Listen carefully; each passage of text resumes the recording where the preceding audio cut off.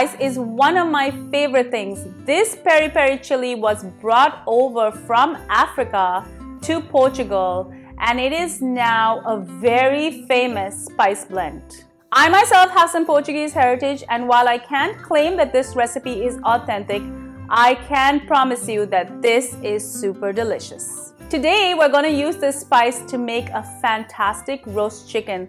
This would look gorgeous on your holiday table, but also makes a fabulous family night meal. Let's start with the chilies. Peri peri chilies are difficult to find, so I'm going to substitute red hot chilies instead. Now you can see these chilies are gorgeous. They're almost as big as the palm of my hand.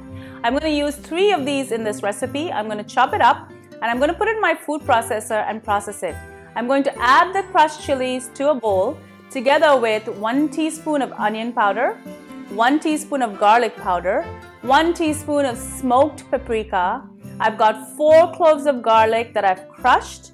I'm also going to add 3 tablespoons of red wine vinegar as well as 3 tablespoons of olive oil. I'm also going to add a teaspoon of black pepper and a teaspoon of coarse salt. I'm also going to add some thyme leaves. Now I've got about 4 to 5 sprigs of thyme leaves.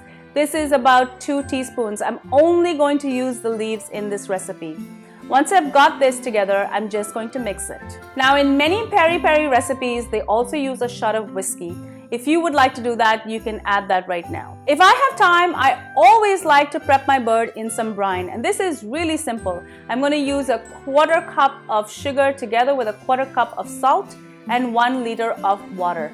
Now I've already prepped my bird in the brine. I'm going to take it out and I'm going to give it a good pat dry with some kitchen towels. Make sure your bird is really dry.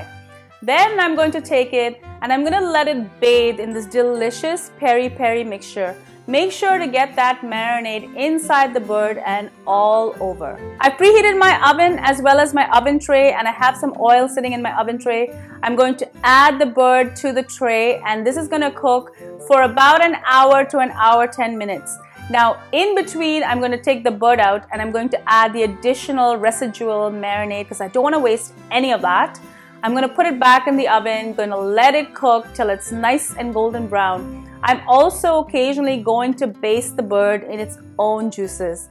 Now at the end of the cooking time, your bird is going to be beautiful and golden brown. It's going to be delicious, succulent, and really juicy. I hope you enjoyed this recipe.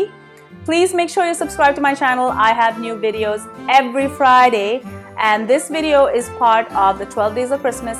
I have some crazy recipes for you to try out, so make sure you're clicking on those links and sharing it with your friends. From our family to yours, happy holidays.